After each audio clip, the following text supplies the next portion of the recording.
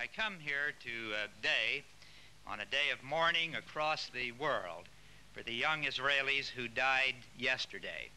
And I come here also in a sense of anger and indignation over what has happened. This desecration of the Olympic Games is the latest act in a brutal wave of terrorism that has been carried out by international gangsters for the purpose of destroying the state of Israel.